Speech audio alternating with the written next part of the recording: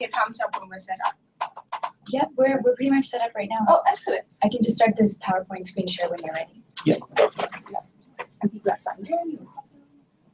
So would we, since we have incredible Joseph in the house, should we do a quick throw the tabla and then we'll introduce Joseph and get right in?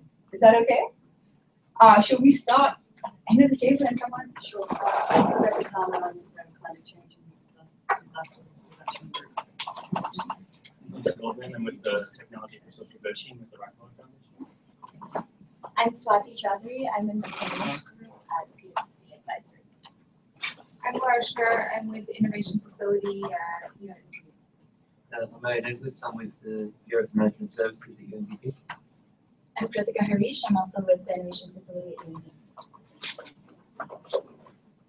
And I'm Carl Gray, and I'm with ATEC. I work with and for Joseph. So we'll be talking a little bit more about what we do and how we can potentially provide some good value. Fantastic. So I'm Malika. I work with the Innovation Facility. I'm a coordinator here at UNDP. We're going to introduce him shortly. Okay, I'm Niall McCann, the lead electoral advisor in UNDP, but also beginning to work a little bit more now with country offices on national identity card projects. Hi, I'm Andra. I'm with AFAT, International Fund for Agriculture and Development at the UN. Chris Murgatroyd, I work in UNDP on the SDGs, particularly on Goal 16 corruption and governance. Hi, I'm Aditi Gupta. I'm with the legal office of UNDP. I'm Kalakur. I work at the Rockefeller Foundation on our embedded finance portfolio.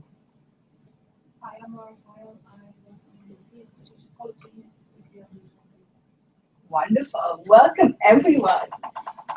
So this is the incredible Joseph, who is the CEO of ATEC.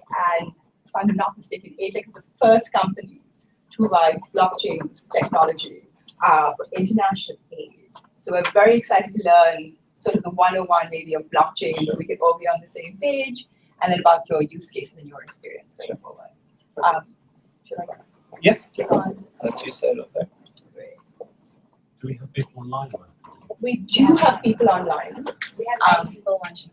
And then I think we get more and more as they come on. So you can click on the Yep. Yeah.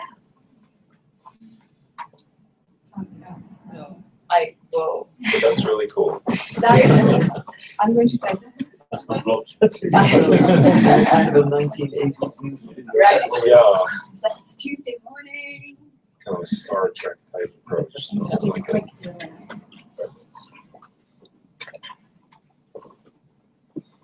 Okay, guys, do you prefer if I stand or if I sit? I guess I'll stand so you can see everybody. Hello to everybody watching. So my name is Joseph Thompson. I'm the CEO and co-founder of ATEC. I'll give you a brief background on myself and a brief background on why we started this and where we are now. So background, studied software, computer science, master's in strategy, and MBA. I'm studying the world's first master's in digital currencies. My background has been predominantly in strategy consulting in the banking sector and the telco sector, and mainly in the Middle East and sub-Saharan African countries. The reason why I wanted to provide a service and solution for this sector was in 2009, I ran the Marathon des Sables in the Sahara Desert, which is 6 marathons, 6 days in the Sahara Desert. I raised a lot of cash and donated to charity. My main donor asked me about 9 months later where that money went. I went back to my charity and see if the money went where it's supposed to go, and it didn't. So that always stayed with me for the next 4 or 5 years. I really wanted to see if we could solve that problem. We didn't know how. I didn't know what the solution was. And then through the wires, I came across blockchain technology, and this new decentralized technology can add transparency, efficiency, and traceability of the transfer of funds, but not funds, but goods, and so on. So with that, in 2014, I came to the idea to say, right, I'm leaving the bank. I'm working at a bank in Ireland. I want to create a solution but for the banking sector, but go the absolute opposite way for the 1 to 2 billion people who don't have any of these products or services. When we looked into the humanitarian sector, there was very low barriers to innovation. There was very high barriers to the sales cycle and so on. So with that, I got a team together and we built the technology over the next 9 months. Then I went back to my donor of the initial funds in 2009 and said, hey, give me some more money. I've got a technology that's going to solve the problem that we encountered in 2010. And he said no. And I said, give me the money. I'll partner with a NATO organisation. If I lose any money, I'll be held accountable for it. So then we partner with the Irish Red Cross. We did a project in Lebanon, which I'll discuss towards the end of the presentation. So that's kind of the reason why we got into it, my personal reason. So let me start off. Okay, so our vision is to increase the transparency and efficiency of the distribution of funds and social services by government and NGOs. And what we mean by that is it's not just distributing cash, it's distributing goods such as water, blankets, food, absolutely everything can be traceable. And then when you get people onto the system, you can distribute social welfare services going forward. So it's as the Federation of the Red Cross says, we're giving them a backdoor to a new financial system that they control. Okay, so that's kind of what our vision is. And why we decided to do this. We wanted to, I'm not sure whether that's happened because it's PDF, so I shouldn't have it.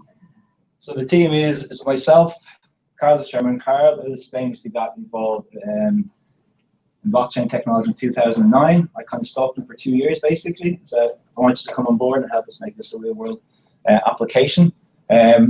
Once we have a real world application, we believe that it can be rolled out massively and at scale. Because we're not a business and we can't scale, then we come from the truck. And that's not going to help anybody in our case. So some people consider blockchain technology the missing piece of the internet. So if you look in the early 1990s, what the internet did for information was democratize information to everybody globally, or set us on the path. The way we look at blockchain technology is democratizing finance for absolutely everybody. So just working with partners like yourself and creating these applications, it gives everybody access to financial products. They may not have access to banking, they may not have access to any identification, any documents, any land rights, and so on. And we believe blockchain can actually change that. And that was the reason why we wanted to do this. Okay, so recently the World Economic Forum announced that 10% of products and sold around the globe will be on the blockchain. And you can see now the amount of investment, especially happening from the Valley to New York, it's going into blockchain startups. We see them going into blockchain startups for financial sector and insurance sectors, not so much in the humanitarian sector. And that's an area that we really wanted to address. Okay. So hands up. Anybody want to have a go about explaining what blockchain is? Okay. So according to the Bank of England, the blockchain is a technology that allows people who don't know each other to trust, or just to trust a shared record of events. What we like to call it is permissionless trust. So you don't need to know the person that you're dealing with, but there's no incentive for you to defraud each other. So if you can imagine everybody who's here is working on an Excel spreadsheet at once, and you're all typing in entries and that and so on. As soon as you enter something, that's available for the whole world to see, but nobody can go back and change that information. So if you can imagine that in transactions, as the transaction happens on the blockchain, which I'll explain later on, that information is sent for the whole world to see. But you don't know who that person is. So you can't have fraud. You have instant transparency, you have traceability, and you have efficiency. Adding efficiency to the distribution of paid products and goods helps lower costs and makes more money, gets to the end beneficiary. So that's a very, very high level of what the blockchain is. Any more questions on that? Because it's not an easy thing to understand. In a sense, it's called a decentralized ledger. So that means once a transaction is sent from me to Carol, it's sent to everybody else in the room can see that transaction. So you can't have double spend happening in that transaction. Now, if we bring it back to the distribution of, say, blankets or clothes or medicine, that can only be distributed once to one person. And that same transaction can never happen again, which means the project we did in Lebanon, the Red Cross and my donor could see those transactions happening in real time. So you can't have fraud. And I'll explain this later on, but every single cent of that project was accounted for in real time, although we encountered fraud, which I was very happy to see, because as we say, you can't defraud mathematics. Okay. Anybody want to ask any questions there? Just maybe I can just throw in something there. So I'm not as smart as Joseph and the rest of the team. So when I encountered blockchain for the first time, it was very much okay, this sounds like really nerdy technology stuff, which is not my background. But the way I've come to think about it is, from the beginning of time, every interaction between two people has required a level of trust. They had to have some facility that prevented them from mistrusting each other and therefore not entering into a negotiation or contract.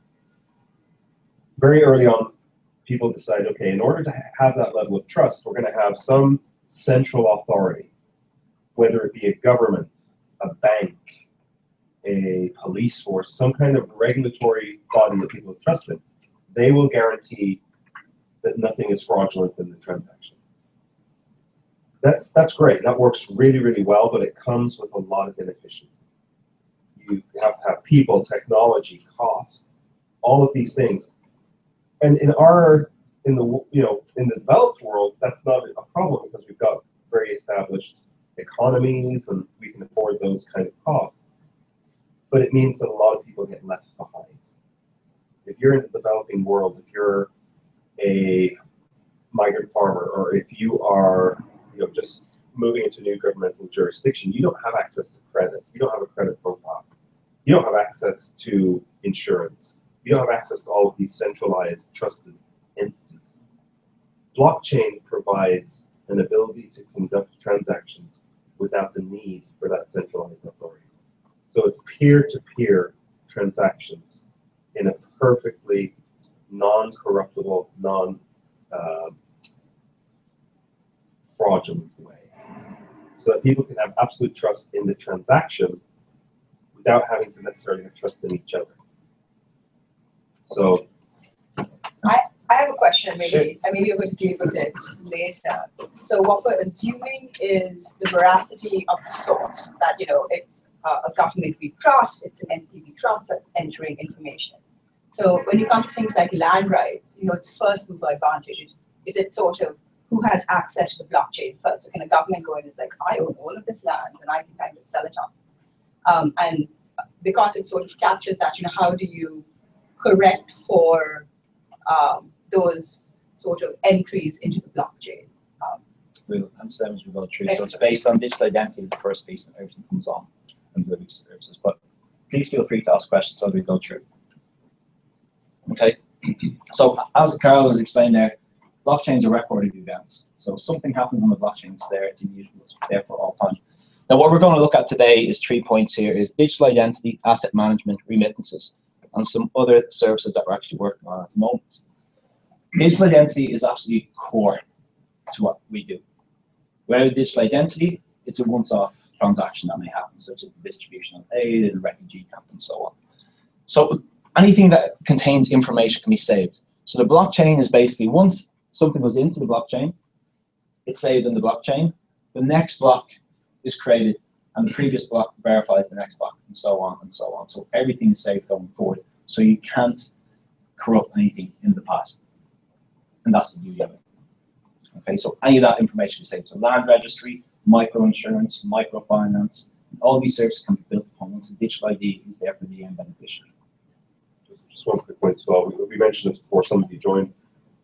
The fact that it is a perfectly distributed network means that the reason blockchain can't be corrupted is if you have a traditional database, it's centralized. So you hack into where it is and you change the information. With blockchain, the information is distributed all over the planet. Not only would you have to hack into every node, you would have to hack into every node at the exact same time to change the information. And with billions and billions and billions of transactions happening every second, it's just not possible. And so any block on the chain that doesn't have a verified set of transactions immediately is flagged as being not synchronized, not having the right information. So the network effect actually verifies the entire chain. And until you sync up with the latest version of the blockchain, you're no longer trusted. So the network basically regulates itself. It doesn't require any human interaction to regulate it and to verify it. And with that, the blockchain is the world's largest supercomputer of all time. So for 8 organizations, using the most powerful computer network ever can almost cost benefit price where it's basically almost free. And that's the power of it. And that's what we come in to offer these services that you utilize this technology. Okay. So we'll go through some of those examples now. We kind of covered this. So it's a distributed ledger technology. This is what some people call it as well. shared ledgers distributed all over the world to participants to make sure transactions can be changed from third parties. So just basically, once we send a transaction, it's sent it to absolutely everybody on the network. So when you come across blockchain, you may hear called DLTs and so on. The British government, their chief scientists, said the power of DLTs last year, so the power of blockchain in one of their annual reports, and confused some people. Okay. So applications for the humanitarian sector, and this is the services that we provide at the moment. So what's absolutely core and key is the digital identity. We spent a couple of weeks with the Federation of the Red Cross in Geneva discussing this, and we'll control our projects. We're actually over there next week or two. And we actually are going to roll out some projects with your colleagues in Serbia. So Millie, I think, is the head of innovation board with Turkey, Europe, and then with Ramya, I think is his name, and we're looking at doing a project there in India. And what will be absolutely core is registering people on the platform so you have a digital identity. That digital identity means they have, one, an identity on the blockchain so they can travel across borders and so on. But two, they can have different services added as they grow in the economy, as they grow forward, creating a credit profile. They have this identity that will follow them everywhere. It has all their transactions and all their credit history attached to that credit profile based on their digital identity. We are actually, at the moment, speaking with the European Commission. The European Commission have a competition called the Social Innovation of the Year Awards. 1,100 people applied. We are actually in the final 10 for our solution to integrate refugees into European society. And we go over to Brussels and we present in front of the powers that be in Europe at the end of the month on September 27th. And it's based on this. If you can imagine a refugee traveling from Syria to Germany, maybe a pregnant one, it's going to be a very different experience of a teenage boy traveling from Pakistan to Sweden. So you're almost customizing their experience as they move into the economy. So while they're waiting 5 to 17 years to get identified into the economy or registered as an asylum seeker, we have to build this credit profile, all based on digital identity. All these other services can come onto digital identity, such as health, education, and so on. Perhaps you're going to speak to this later, but how do you ensure the privacy of the individual who is being registered on these platforms as they're updating different services? Yeah, that's a great question. So that was something we took into account when we were creating this, and we're working with researchers in Cambridge in the UK. We will adhere to the standards that the aid organization has. So it's the UN or the Red Cross. We're not going to create a standard ourselves and say this is the best way to use it. Now, what we've built into our technology is if everybody in this room has a digital ID and you lose it, it's only going to work with verified vendors that the aid organization says can work. So, worst case scenario, if somebody's coming from Syria and they lose their identity, somebody from ISIS or somebody from Assad's regime finds this, can they pull that information out of this person's? The answer is no. So we let the aid organizations control who can actually verify that information. The information on the individual is not up to us to hold. We let the aid organizations decide on that. Yeah, something that's quite important. So you can see the digital identity is the core piece of absolutely everything. Okay, so can work across borders, reduce the need for migrants registering at each crossing. So using an example there in Europe. And associated with this, with the next part, we have digital assets. So the example would be a pregnant woman traveling from Syria could have very different customized aid to somebody else traveling on that journey. So this is probably where the magic happens on the system. So asset management means we give aid organizations and government a platform that they can control the distribution of aid. So that could be cash distribution, as would be the project that we're going to do in Serbia for remittances, or it may be the distribution of seeds and agri-products for farmers that we're going to work with in India. So we create an asset that's a finite amount, and then we can distribute them to people on the system.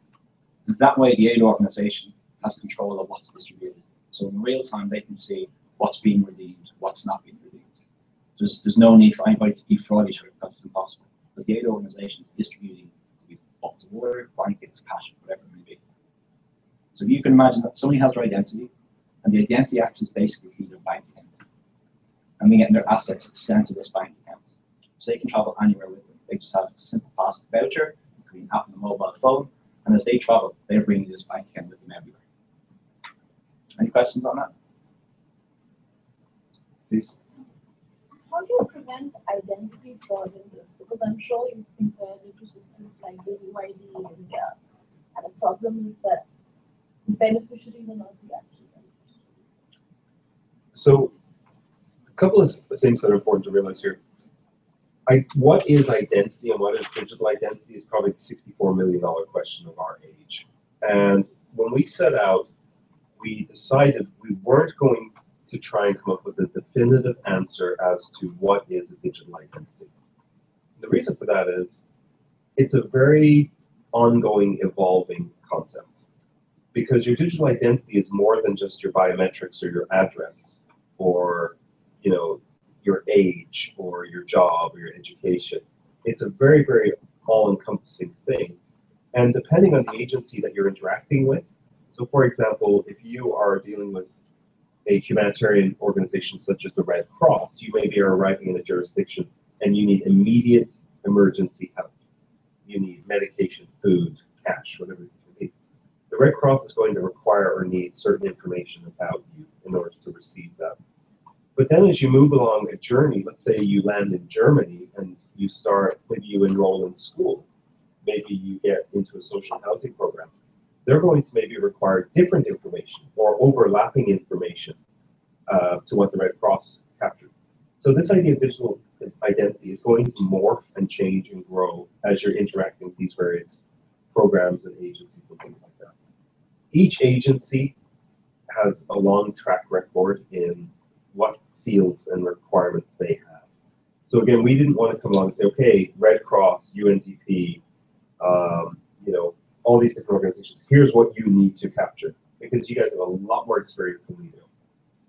So with the blockchain, there is the ability to basically capture infinite amounts of information on any one person in an encrypted, secure way.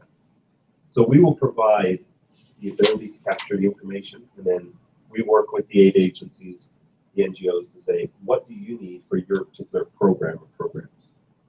Now, how do we make sure that that person is the person that's being presented? Well, there's a whole host of ways to do that, from biometrics to, you know, very simple passphrase or PIN, or so depending on the actual risk of fraud. So if it's somebody who has their identity stolen, then, you know, we can introduce things like biometrics and PIN, you know, two-factor authentication to eliminate that. It gets a little bit more complicated when you actually have voluntary fraud. So somebody is saying, I'm actually going to share my benefits with some other people or sell my benefits to other people. But there's ways that we can get around that as well, such as the double spend. So preventing people from actually double spending their benefits. So, and we'll go through that a little bit more, especially when we talk about the Lebanon project. But we do have solutions in place to actually solve that, depending on whether it is involuntary fraud or voluntary fraud. And we'll go through that a little bit more in a few minutes. So that's just an example over there, the asset management. So it lets NGOs, aid organizations create whatever they want to distribute and trace in real time. 100% transparency, so you ensure that the end person gets to it. And remittances. So your colleagues in the UNDP, Millie and so on across Turkey want us to go down to do a project in Serbia. And we've been working with local government there. And it's basically, in Serbia, they have up to $4 billion worth coming in from diaspora, but they don't have to distribute it evenly. We don't know where the money's coming in, it's causing local inflation, and the people are supposed to get the cash are not getting it in real time. Okay? So by creating an application or a platform, an asset you can distribute who should get that goes back to they have an identity, you can trace the money, you can see where it's going, make sure people aren't falling below the poverty line into poverty traps. So for example, if son moves away to America and he's sending money back to his family, he needs to make sure that his mother gets that money so she can buy electricity, food, whatever it may be.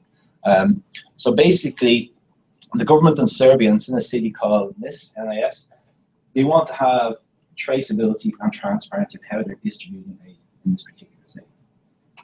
They know they get a lot of cash in, they don't know where it goes, and they don't know how it's being used properly, and so on. So from a government point of view, it maps the money trail. Okay, and with this, it's a seamless integration. So it has an ID, they're getting money sent into them. Okay, can they use that to pay for health, education, different medical aspects, and so on. And it's quick and easy onboarding of local vendors. So basically, we give the power to the aid organizations and the government bodies who verify who they want to work with. But if you look at it in a separate way, it's almost like selling a supply chain. say, hey, for the first time ever, you can control the distribution of whatever you want. You know where the money goes in real time. What's the end user adoption rate for this? So which pregnant women or refugees are using this, and what do you see the trajectory of that adoption? So we are working with the Federation, the International Federation of the Red Cross, and we're looking to roll out projects now in Haiti and South Africa, and they'll be not so much for refugee integration, but will be the distribution of remittances and food security. So we're looking at 2 projects there, we're looking at 25 to 30,000 people, and there'll be bigger projects where we can scale up.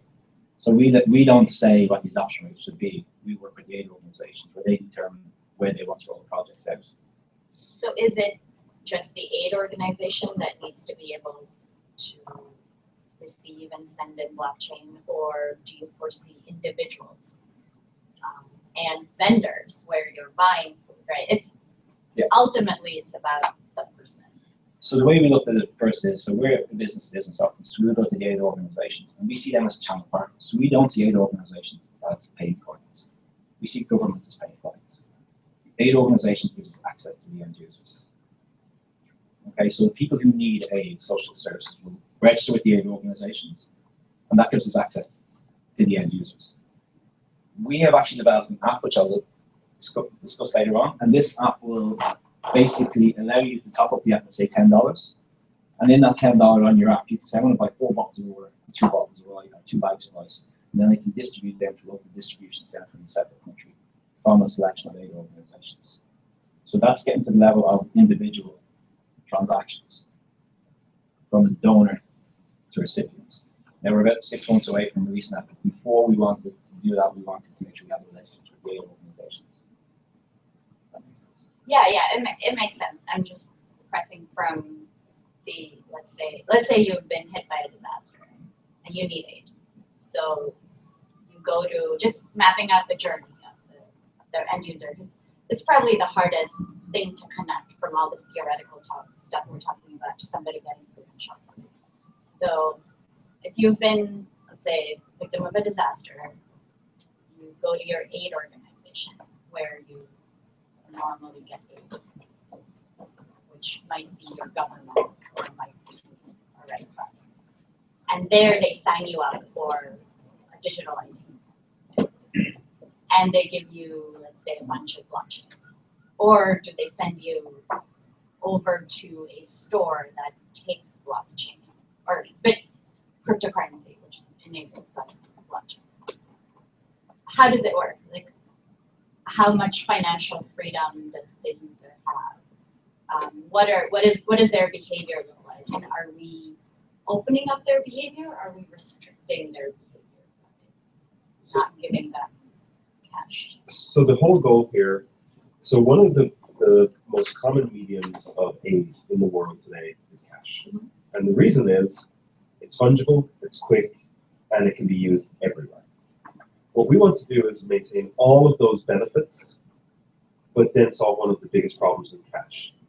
If I put $10,000 in cash on the table and walk out of the room and come back in 5 minutes and it's all gone, I don't know where it's gone. I don't know who's taken it, who they've given it to, what it's being used to purchase. So there are big, big, big problems with cash. What blockchain allows us to do is have all of the benefits of cash with a minute level of traceability. So you can find out exactly where every microcent of that is going. Now, how does that benefit and how does that work in the real world with the beneficiary?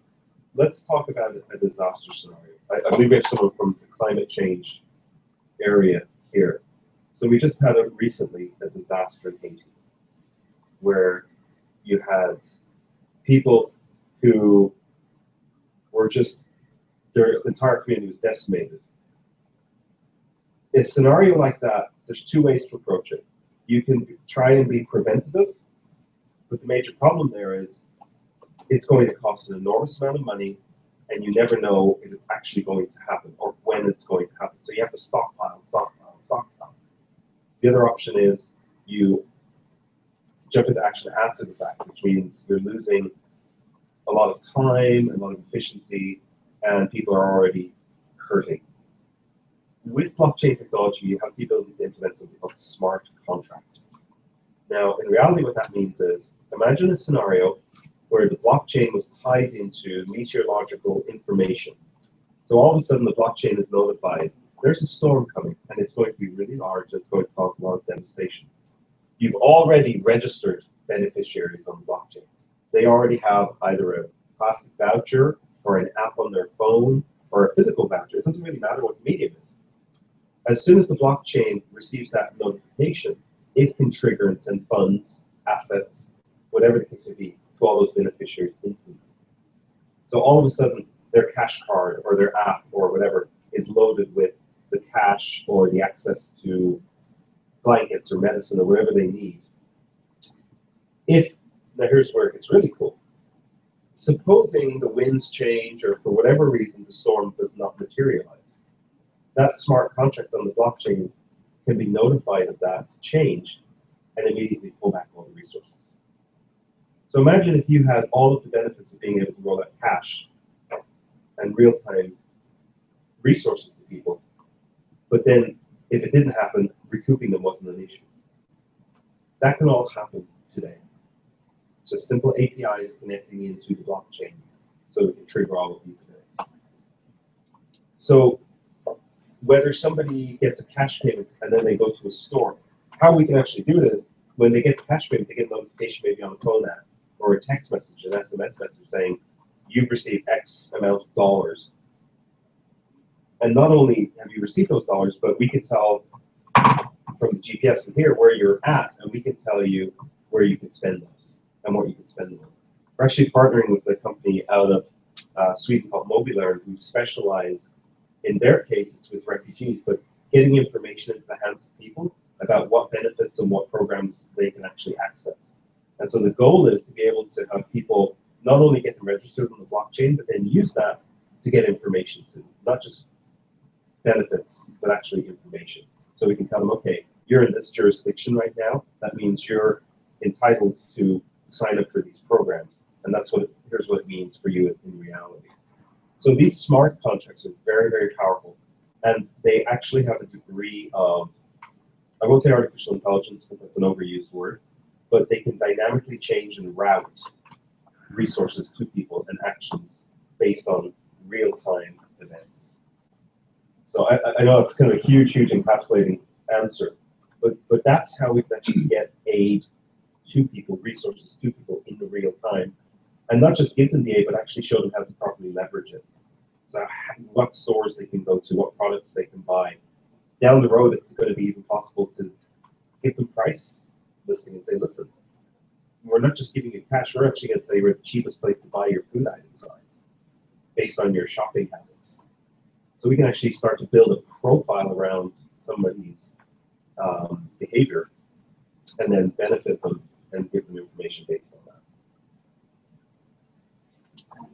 Just as a follow-up to that, it sounds like this would work best, for example, if someone has some sort of phone or technology associated with their digital identity. And I know that certainly, they've sort of exploded and are a bit of a game changer in the developing world. But what is the penetration rate of phones versus, you were sort of saying, using a pass or something? Because I imagine in Haiti, not everyone is going to have a phone. So The only person who needs a phone is a shop vendor. okay. So if the end user has a QR code on their mobile phone, it's an Apple MasterCard with the QR code on it, that's the bank account, that's their address saved on the blockchain. So it really doesn't matter what they use. So the project in Lebanon, we specifically used plastic cards because we kept having electricity cutouts. We wanted to work in an environment where you can actually work online and offline. Yeah. So we'll go through that later on, and we'll come back to Carl's point. And that mitigating against national disasters is called basically finance-based forecasting. So you can distribute aid, or you can actually revoke it so the money's not lost in vain. At the same time, not taking away any rights of the individual or the end user. The control is always with the aid organization. Okay, and we have actually a diagram of that we can show you after here. Just one more question to that. Yeah, please. So especially when we talk about conflict or any complex emergencies, it's also marked by the disruption of communication systems. So, I mean, how do you like disseminate information in such cases? Sure. Also, what is the level of user preparedness? Do you like give training to the users? So I'm not going to steal Joseph's thunder, but just in terms of how long it takes to ramp somebody up onto this system, from a very cold introduction to a vendor, so there's two parts, so there's a vendor and then there's a beneficiary. We were actually able to get a vendor who had never heard of blockchain technology in Lebanon, from cold introduction to actually processing transactions on the blockchain in about 7 minutes. With a translator. From With an a Irish translator. accent. Yeah, and not just an Irish accent, but a Dublin Ireland accent, so it's even more complicated. But so from the vendor, about 7 to 10 minutes. From the beneficiary, it was even faster. We basically just told them, this stores your benefits on it, and you just hand it to the shopkeeper. And then we told them how much was on there. And again, that will vary slightly depending from program to program, whether it's cash-based, whether it's food-based, whether it's medical-based.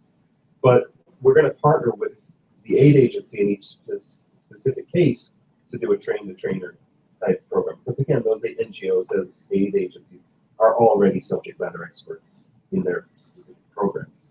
The whole idea of aid tech is to basically sit between the ultimate beneficiary and the program provider, so that we're helping facilitate that relationship rather than coming in and changing it or, dictating what it should look like. We obviously want to keep all of the benefits in play, just make it happen quicker and faster and cheaper. I'm just doing a quick time check of about 20 minutes. Sure, yeah. So this is the main bulk of it. So we were creating it was to do with the IEB, the asset management remittances. The rest is this is the core of it. So just to give you an idea. Okay. Some other parts that can go on microinsurance. So we're actually speaking with the UK and Ireland's largest insurer next week. And we had conversations with USAID about basically we have that in the blockchain, so if somebody has an identity and then they get subsidized by the local government and they have microinsurance, they can actually take a picture of their field, take a picture of their livestock, send that picture off to insurers working with the government and come back with a quote. So this person may have no bank accounts, no documents, but now they have a microinsurance policy saved and their ID saved on the blockchain. So what you're doing there is you're building resilience for people. You give them the opportunity to build their own future as opposed to be receiving handouts of aid. Now they're ensuring their future. What comes from that then, micro pensions. So people can actually start saving for the future because they have a level of security behind them with insurance. Again, transaction costs are low. All the information is saved on the blockchain to let individuals in the world's most secure, largest network. And there's an example of a wrap. So this has got some attention from insurance companies to talk about this. And this is a prototype that we have, so it's not won't be finished for about 6 months. It's an idea that you can take out life insurance, crop, animal, or you can mitigate against weather. You take a picture of whatever it is, and then if you send that picture off and the local government aid organization subsidizes this, that's your monthly cost, that's your service, whatever it may be. Still to be finalized, but that's the idea. So we're working through these tests and saving this information on the blockchain. Again, keep saying it will go back to the person's identification. So they're building this credit profile as they grow within the economy. And then a very important part of this is logistics. We don't see ourselves as a blockchain company. We don't see ourselves as a humanitarian company. We see ourselves as a data logistics company because we're guaranteeing data from one part, anywhere in the world, to the next part, between two parties who may not know each other. And it's the movement of data, but it's protecting the end user's identity, who they are, and what access they have to these financial products that they have never had the opportunity to have before. Because they're left behind by the banking system, or they're left behind purely because they don't have access to documentation, they don't have access to land registry, and so on. All this can actually change that for developing economies. Okay, so as I say, it's logistics, it's transfer of records, data, it can be used in absolutely anything. We decide to use it for the humanitarian sector. Okay. But again, if you could move that towards the commercial entity, if you think of an aid organization is delivering food on a truck for a disaster hit area, and that truck is stolen or breaks down, you have GPS on that truck. You can say, okay, all these products are in this truck. Let's reroute. What's the next best option to get this information or to get these products to these people? And that's all based on the information that you save on the blockchain. So the aid organization and government can say, Hey, we have this information, these products, they have not been delivered. And we can prove that because it hasn't been delivered or guaranteed on the blockchain. What's the next best option? And this goes back to efficiencies to help the organization become more efficient. Any questions on that?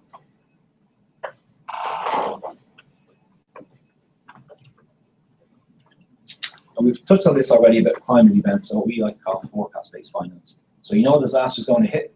It's going to hit in 72 hours. Everybody has registered on the system. You can distribute aid at the touch of a button. It can be water, food, cash. Okay, that disaster hasn't hit. Let's revoke all those transactions because the smart contract will allow execution. Or water may need to hit a certain level, and then once that water hits, then we can distribute the aid. And that's on the blockchain, so you can't have any falsifying of information.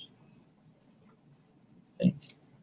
This may be a bit hard for you to see, but it's basically what Carl was saying earlier on the smart contract. So it's a contract written on the blockchain to make sure if a weather event happens, you can make that distribution happen, wherever it may be, the aid organization will decide. So an event like the likelihood of a monsoon happening in Dakar triggers the execution of distributing that aid. We're actually speaking to the German Red Cross about this in Bangladesh. Because we know a disaster is going to hit in the next 2 months, but how bad or how many people are going to be affected, not exactly it's hard to quantify. So I'll go back to the second part that we mentioned there, creating these digital assets. The digital asset may represent 100,000 bottles of water. We have 10,000 people there, and you can distribute 10 bottles of water each. So these people now have these vouchers in their pocket. They go to a local store, they know they're entitled to 10 bottles of water. And the permissionless trust between the vendor and the end user means that they get back those products. One of the real powerful things of this, again, is how this smart contract can dynamically change based on moving events on the ground. So nobody can predict the weather or changes in weather. It can, try to forecast it, but based on a whole series of events, it can alter. So you can actually dynamically route resources based on real-time changes in the situation on the ground. And not just climate-based. It could be war, conflict, anything like that. One of the final pieces there is land registry. This is actually a very easy thing to do. So basically, it coordinates, as I say, its data is the representation that goes into the blockchain. So the person has an identity, they have a micro-insurance, they're building a credit profile. Now you have, and say to them, I'm not moving off this land. This is registered to be subsidized by the government, and here it is to prove it's on the blockchain. It's forever there. So you give people all these access to these different financial products that they never had before. So I won't go into that in too much detail, but it gives that access. So it's basically documentation that's saved onto the blockchain. So that's kind of the theory and the products that we have and what we've built. So in Lebanon in 2015, so back I was mentioning earlier on, I went back to my donors, said, give me $10,000. We distributed aid to 500 Syrian refugees on the border of Lebanon and Syria. We got the Red Cross to set up everything on the ground because we're not the experts in this. They got a community center, and it was mostly women. It was about 90% women who were looking, they were hustling for more vouchers, for more credit, and so on. And we went to the shopkeeper, and he was verified with the World Food Program. He said, you don't accept these vouchers. The shopkeeper had a $60 mobile phone with a QR scanner on the phone. Scan the QR codes, it opened up a web page, and he just confirmed the transaction. That was sent to the blockchain. Within 2 hours, we had 44 fake vouchers come in. I mean, perfectly copied fake vouchers. It took me 3 days in Dublin to get these printed, but I got them in 2 hours in the refugee camp. I never found out how they got them done or how they got them made. But once you had the transaction that happened, once it was confirmed, anything that came in that was copied, it didn't matter. And they were scratching their heads, see, how could we not beat this system? It really didn't matter because we could tell when and how it was used and what person and so on. So the donor and the actual Irish Red Cross in real time could see every single cent of that distribution of aid being distributed fairly and evenly. And for the shopkeeper, he knew that when he had a simple web page that says your 500 vouchers have been redeemed, he knew the reconciliation of cash was due to him. Because he had got fake vouchers in before from the World Food Program. When he went to redeem them, they said, we only gave out $2,000 worth of food vouchers that day. He said, well, I gave out $6,000 worth of food. And the discrepancy there, he couldn't tell in real time what was real, what was not real, and had holograms and everything like this. But we say you can't defraud mathematics. That project was absolute success. That was the first time ever international aid was delivered. For that project, we didn't use people's IDs because it was a once-off distribution of aid. We've since done a second project in Ireland with 800 people who are homeless. and women from the traveling community. The reason we don't publicise this is because St Vincent de Paul is Ireland's largest state organisation, or oldest state organisation, to say. They give women cash on a weekly basis, but the men can take that cash and go drinking in the pub. So we took that cash away and gave it into the form of vouchers, where the women went to local charity shops to redeem for clothes for the kids and so on.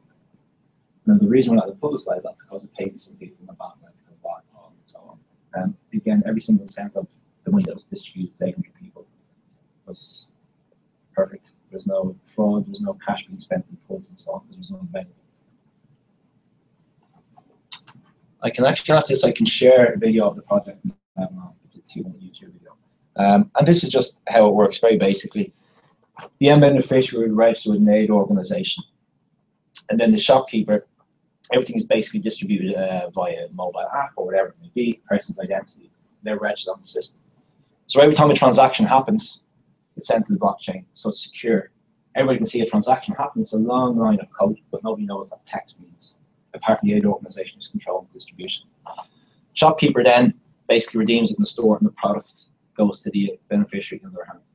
But we like to call theirs permissionless trust, because the shopkeeper, there's no incentive for the shopkeeper to defraud the beneficiary. And likewise, because if you can imagine that the beneficiary is passing over this identity and information, and that's being removed from that person's voucher to the shopkeeper's wallet, which is on his mobile phone. That wallet is being controlled by the aid organisation, so they can see in real time the distribution of products, the distribution of aid, and what products need to be replenished in local stores and so on. So that's where it brings in your efficiency in the supply chain. Okay, so there's just some facts there we discovered. So vouchers were all redeemed, $10,000 donated to Syrian refugees, and this project actually has got us into the finals of the European Commission Social Innovation of the Year Award, because we built on that the identity where they can actually have a credit profile based on identity as they integrate into Europe. And that was again with the St Vincent de Paul, so that was distributing aid to homeless people and women from the travelling community. Okay. So our team, myself, Flavian, is ex-Microsoft engineer. I think he's the best blockchain developer on the planet, personally, and I do mean that. I think he's way ahead of his time. Niall's our COO. Professor Konstantin Gurdiev actually is lecturing in Middlebury University on the West Coast. And then Carl is the guy who got into this before everybody else. We have some great advisors as well. We have Julio, I believe he used to work for UNDP. Marco, so all these guys. This gentleman here, Danny Curran, he's fantastic. He supported us from the very start of the Irish Red Cross. And he's actually got us meet with the guys in Geneva. Okay, so we're for a load of awards. So the European Commission is the big one, which we want to win by the end of the month. We're for Innovation of the Year awards last week. Unfortunately, we lost to MasterCard. I think it was a fix, to be honest. Europa's awards for startups. And this Friday, I have to fly back to London to pitch to the Duke of York and the royal family, which is quite interesting. I don't know how I got myself in front of royalty, but whatever. And there's some of our partners. We've just come from the US-based accelerator Techstars. We're on Mass Challenges out of Massachusetts. Work with IBM and UK government as well. Yeah. So there's some of the guys we're working with, the Federation of the Red Cross. So I think, Carl, you're going over to Geneva in 2 weeks' time to finalise where we'll be working on the project there.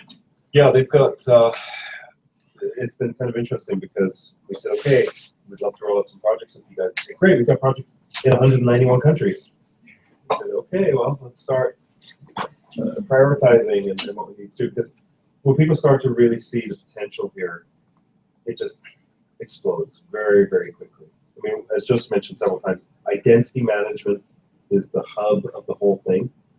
And then we have all of these ancillary services that we can hook on into that. So really, as we spoke with the Under Secretary General of the Red Cross, Dr. Mahmoud, she said, for us, day to day, we take our identity for granted. We just know that we have an identity, we have proof of address, birth certificate, all of these things. There are so many people in the world that don't have that. And that locks them out from so many opportunities. And so the Red Cross really want to help everybody on the planet have the opportunity to access their identity in some way. so they can leverage these services and programs and benefits. Are you done now? Literally one or two more slides, I think that's it, yeah. Testimonials. Yeah, there you go. There you go. That's it, yeah. Remind me to ask two questions. If I understand this correctly, from as long back as we care to remember, identity is something that the government gives you, right? The Irish government says I'm American. I can't run around saying my name is Carl Gray, sure, because Why would you want to? why would I? And no matter, and we all exist digitally now. We all have Facebook profiles, or we even sometimes under fake names. We've got fake. So we kind of exist in a digital sense as how we want to be. But ultimately, at the end of the day, only states confirm who you are. Right. And in fact, something that could be really important to you, like sexuality or God knows what, the vast majority of states, they just don't recognize. They say, no, you're male or female. Or in some countries, like this 4-year delay in Afghanistan to roll out the project because the government wants to tell people you are this particular ethnic group, whether you think so or not. Sure. If I understand correctly, this blockchain technology is a kind of an alternate sphere where someone can exist digitally without having to depend on state-given identity. And to clarify the question more, for example, when a Syrian refugee does turn up on a beach in Greece, and they do not have any identity documents at all, and because they've lost them, or they've stolen, or they've deliberately destroyed them in some cases, which they may be incentivized to do so, is it from that point on you can enroll someone somewhere digitally on a blockchain, and from that day, we're now saying digitally you exist from this point on, and that's the person you are, and that's the person we're going to build this profile of you on the basis of. So that goes back to, no, that's perfect. And that goes back to what I was saying earlier about this question of what is your identity is the $64 million question of our age. Because you're right, historically governments have said, this is your identity, and no matter what you do outside this box, this is all we recognize. And various governments, the box is a lot bigger, a lot more liberal, some it's very, very small and confined. What we're saying is, we want to help create a situation where somebody can leverage all of the benefits of whatever their government recognizes without necessarily inhibiting them from leveraging other resources. So if somebody is escaping a dictatorial regime where either their sexual or religious or ethnic rights are not respected, they should not be restricted to what that government says they are. So if they arrive in a jurisdiction that's a lot more liberal and wants to provide them a lot more resources, that government may say, you know what, we do recognize your sexual orientation, we do recognize your religious affiliations, and we're going to help tack on those pieces that your government doesn't recognize. So we're going to take what they do recognize and we're going to tack these on. So now when you're in our jurisdiction, you can benefit from these programs based on that information, in addition to what you have. So it's about building the identity rather than just saying, no, that's what it is, that's what it always will be forever. So because people have historically been limited to what the jurisdiction says. Now, we're not saying that we're going to go around governments or bypass regulations or anything like that. We're obviously going to work within the realm that the person finds themselves, which is typically a geographic jurisdiction. So if they are in Germany, Germany has a constitution and a set of laws that say, here's what we recognize, and here's what that entitles this person to receive. So it's just basically, the idea is to help people take what they have and add to it according to their needs. Now, a couple of really quick add-on examples might be, for example, you mentioned the whole idea of somebody being incentivized to destroy their identity documents. Now, that you could have a very innocent reason for that. They might be escaping a regime that is not very, not very nice to them. And they just want to say, listen, I don't want to even be affiliated with that. I want to pretend like I'm from a different country. So in that situation, that's going to be a government decision. Each government is going to have to decide how to handle it.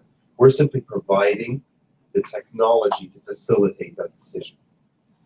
If it's somebody who actually is trying to destroy their identity for a nefarious reason, So we have this whole concept of lone wolf, right? People entering into a jurisdiction under false pretenses. Well, how our solution benefits that is, if somebody comes in and says, you know what, I'm 30 years old, I have 4 children. One of my children has diabetes, another child has autism, and we need access to all of these aid programs and educational programs. If that person gets into the country, and again, coming back to smart contracts, if they're not fulfilling the actions that that profile would indicate they need, we can start triggering flags and saying this person is not behaving according to the profile that they have volunteered. And so there's a national security and safety aspect to it as well, which is very beneficial. So I know it's a concise answer. It probably doesn't answer all the aspects of your question, but. So I know we have 2 questions online, and perhaps we can collect a couple of questions before we wrap up. Is that okay? Yeah, sure. So we have a couple questions. This is from UN Women. Are you working with local authorities to verify information going on the ledger? And the second question is, do you need internet access to input transactions on the ledger? So the first part is sure. Not yet, but they're on our radar. But not yet. Yes, thank you. First part is yes, we'll work with local ones. Second part for that. Second, do you need internet access to input? So ideally, yes, but transactions can actually still work offline. So these small computers called Raspberry Pis, they're about $40, $20 machines actually. So if the internet goes down like it did in Lebanon, transactions can still be backed up onto Raspberry Pis by Bluetooth or even Wi-Fi when it comes back up. So the aid worker can sync up those transactions to the blockchain later on. We're actually working to, ultimately, we want to have this solution work seamlessly, whether there is power or data connectivity. And we're working with some alternative energy providers to bring in some green energy backups. But the thing to realize is blockchain technology is so efficient, it can actually run perfectly on a 56K modem, which there's probably a lot of people in this room that are as old as me. That's what we used to, sit there and wait for the AOL dial-up. You don't need high-speed internet. You don't need very complex infrastructure. You can actually, as just mentioned, use these little Raspberry Pis that can store the entire blockchain on them. So imagine having an IBM Watson data center in a tiny little corner shop in Bangladesh. That is the power that you can leverage for next to no cost. And the transactions are spot for text data, so it's not media, it's not private. I used to work for the land registry in Rwanda in Ethiopia, and the issues they had there was government failure to transact land. The whole point of a land registry is the robustness of the registry. The government guarantees that. So if I understand correctly, just building on this one, basically the blockchain will be coming in as a replacement for the government guaranteeing the robustness. The blockchain, the power of the community, will guarantee the robustness instead. Now, so in other words, it's providing an informal land market, but it's formalized because people trust it. Yeah? Now, my question is, when you're replacing a government service like this, and as the country evolves economically, and you say eventually after 10 or 20 years, the government can guarantee the robustness of the land registry again, and all is better. How can you make that connection back? Or would your argument be that you just never would? That actually the future is this? So my question to any government that would try to decentralize that, or try to centralize that information again, is what's your motivation to do so? If you have a perfectly decentralized, uncorruptible data source, why would you want to revert it back to a centralized, corruptible data source? So they would take over, they would become part of the blockchain. Yeah, they could certainly administer access to the data source and see and divide up views into it. But again, the question, if anybody is saying, well, we want to have this just a centralized database that we can corrupt and change or modify. Yeah, but also land registries are an autonomous organization. You're supposed to be getting money back in and stuff like that as well. So maybe it could be because of the revenue streams, and they need to connect that But they would have access. Yeah, they would have access. They'd be able to hook into the blockchain and get all that information. Anyway, they just wouldn't need to necessarily control the information. So the government of Dubai last week announced that they want to save 25 million civil servant hours per year in 2022 by having all government documents on the blockchain. So it's not that they're manipulating anything, it's just that it's more efficient how they transaction their data. I know people have got to go. It's a very brief question, fascinating stuff, and the way in which the financial transactions are smooth, I think is invigorating. But equally, I can see that there are risks and other things that you're wrestling with. In that example, with the fake vouchers, there will be a dense ecosystem in that community about who gets access, how those are printed, how the shopkeeper interacts. The fact that effectively he might be underwritten by WFP in terms of their relationship. Hey, I've suffered all this loss, the community's gained, but what are you going to do to sort me out? You could see a situation in which those beneficiaries who get access to what's validly entitled then becoming a focus rather than the shopkeeper and the WFP relationship. So somewhere that entitlement is going to be broken in a different way.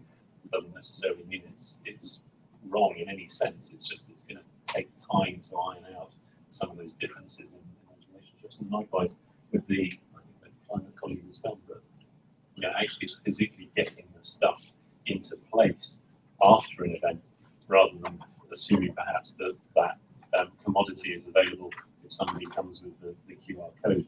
And the concept of retracting a QR code after it's gone to somebody, again, is going to generate some really interesting political dynamics and a sophisticated way of trying to mediate some of those potential disputes. Fascinating stuff. I had one question. Do you have a question? Oh, we have more questions. So is it okay? So one last round of questions. Is that okay, guys?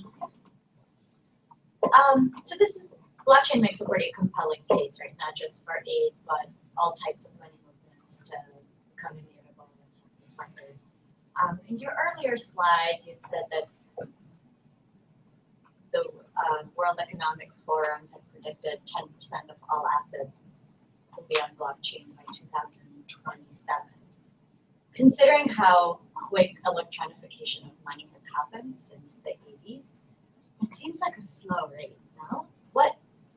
That it would take us 11 years to get just 10% of assets, whereas you guys seem to have so much momentum. It's a lot of countries are opening onto this. So what challenges are there, or are you seeing that's contributing to the slower rate? So one of them, from our point of view, which we don't touch, is the name of Bitcoin. So we don't use Bitcoin at all. So we don't have any monetary value, we don't have any speculative value on our platform. We don't touch Bitcoin. So we use the taking blockchain, re-engineering it for ourselves and offer these solutions and services for these aid organizations. I think when most people think of Bitcoin, they think of it as a speculative tool. So we think of Bitcoin and the blockchain as like the web on the internet.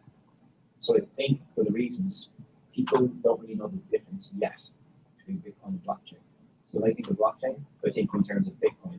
And Bitcoin adoption has slowed down over the last year or two because the price has been stable. But your slide was about blockchain, right? So just talking about blockchain, not the currency attached. One of the biggest inhibitors, to be perfectly candid, is there is an enormous number of organizations that make an enormous amount of money out of fees for things that don't cost anything.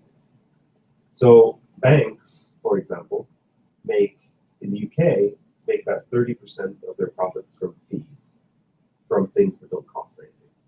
It costs a bank next to nothing to send a wire transfer, but yet they'll charge the customer £25 or $25. That's pure profit. So if you all of a sudden come in and say, we can do all that for free, you can imagine there's going to be a lot of pushback. And so that is really one of the biggest inhibitors. As we meet with aid organizations, as we meet with NGOs and government agencies, they say, well, when is all this going to be possible? I say, well, it's possible today. And then we'll do a demonstration and show them how to register somebody today. And I'll say, well, if this is possible, why is this not everywhere? And again, it's, well, if you're a migrant who has family in Haiti, let's say you're living in Dublin and you want to send them cash, maybe you don't have a bank account. Maybe you are working cash in hand, so you can't open a bank account. So where do you go to get money to your family? You have to go to Western Union that charges you 40, 50% interest rate on your transaction.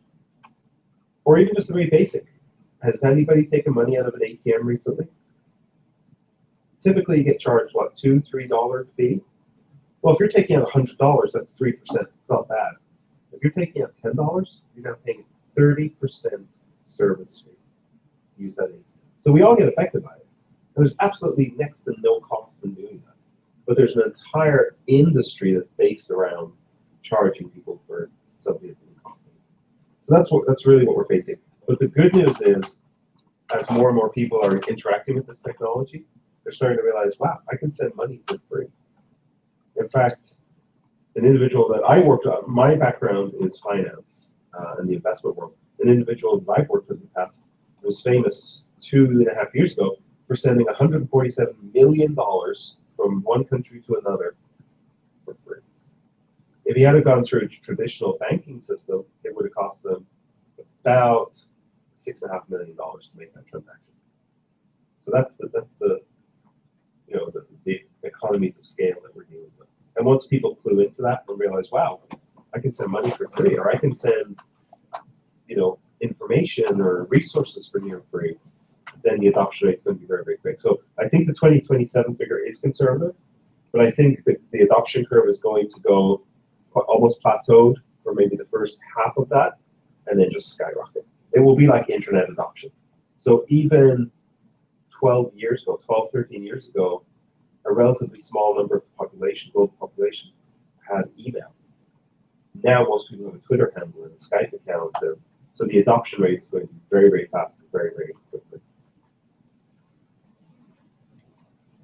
Okay. No, go ahead, and I'll ask.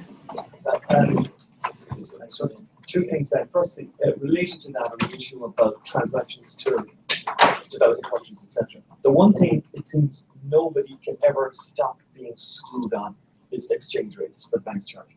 Like, I see no way around this. Sending dollars to Ireland that becomes euros, you get screwed by the bank. There's just how it is. Do you think this technology can play any role at all in stopping that? Because there's the official exchange rate, and then there's once you get screwed by the bank, extra 2%. So I have a Bitcoin debit card. So a few days ago I was in Italy, then I was in London, then I was in Ireland, now I'm here in New York, and there was a stop in Las Vegas in between there somewhere. I can't remember, it's all blurred. But I was able to use my Bitcoin debit card, which is underwritten by Visa, and I just got the official exchange rate everywhere.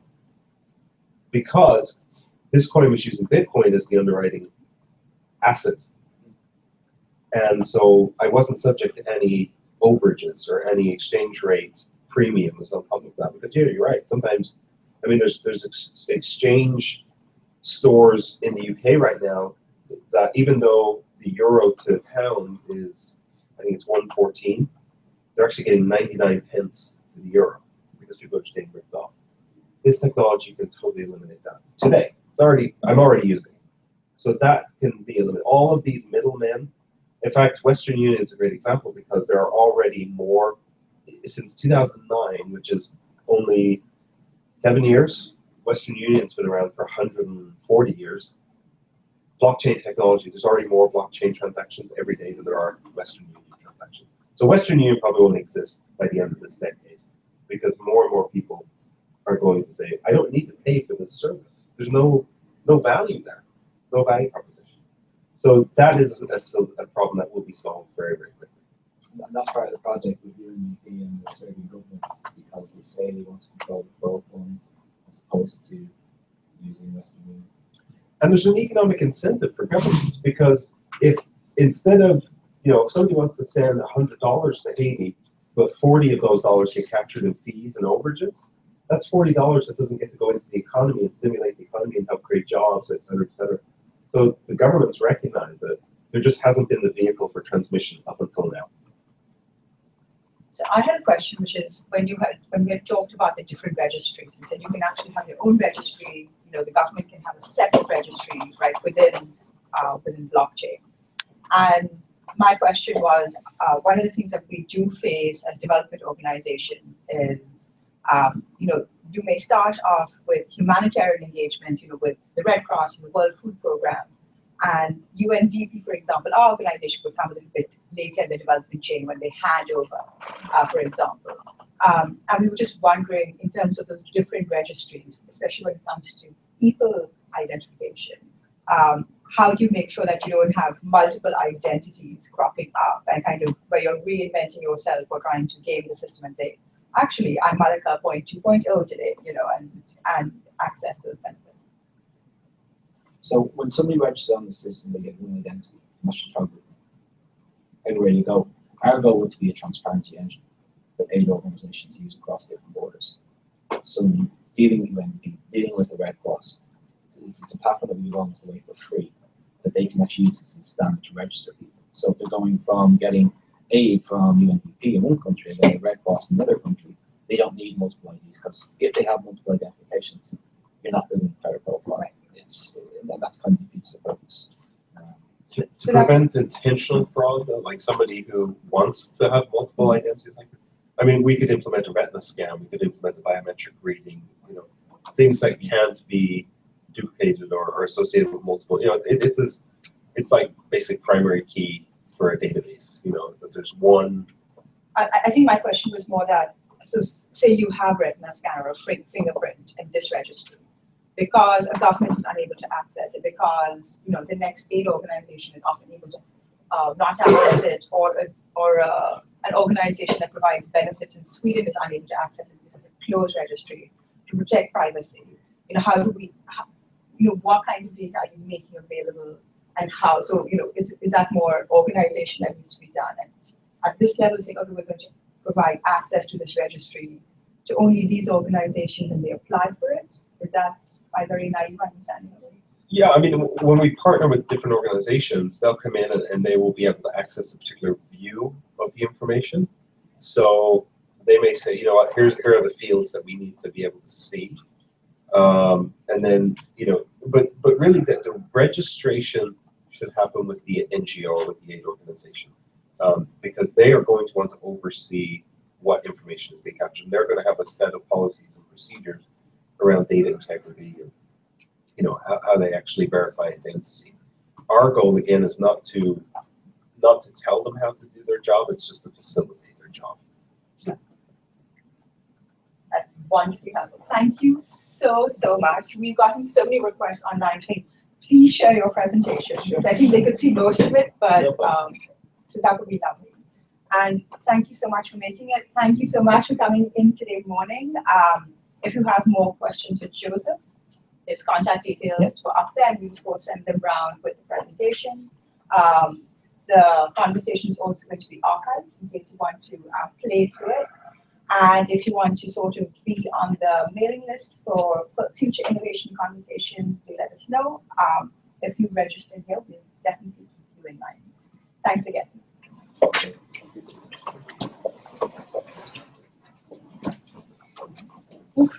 So much to digest. Yes. So I know you're meeting with Jens later today